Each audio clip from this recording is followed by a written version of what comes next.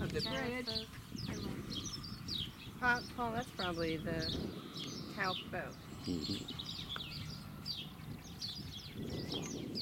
You see these new terraces over there already divided? Yes. They look quite different from the most dark ones on the other side. They are all together, the old vines. Yes. This round house on the top of the hill Yes. belongs to the biggest Portuguese winery. It's Quinta das Carvalhas, next to the bridge. You see all this mountain in front? Belongs to them. Wow. They produce the biggest amount of wine here after Sandeman. Sandeman is still the biggest because they have 9 estates. But those houses close to the river used to be the place where the workers used to stay during the harvest. And now, since they already have the cars to go to their houses, it's going to be a 5-star hotel. We have a project to do a sustainable hotel over there, but it was approved by the institute, by the UNESCO as well, because they have to approve everything before we do something in the region.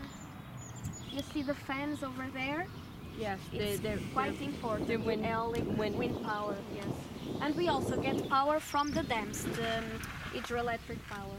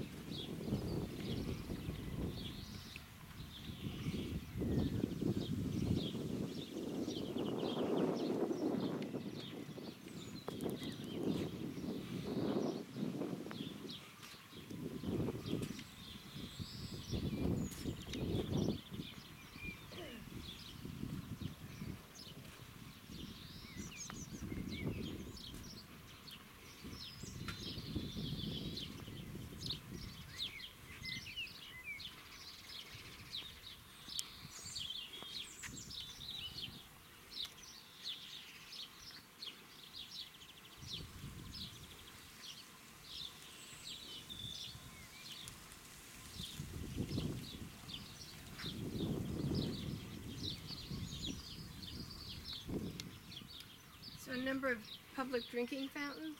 Yeah, it's clean water. It's safe to drink. Not sure about the cigarettes there, but No. it used to be filled with water. Maybe it's a bad day. It's Sunday. It's not working Sunday. It's Sunday. It's day off. Yes.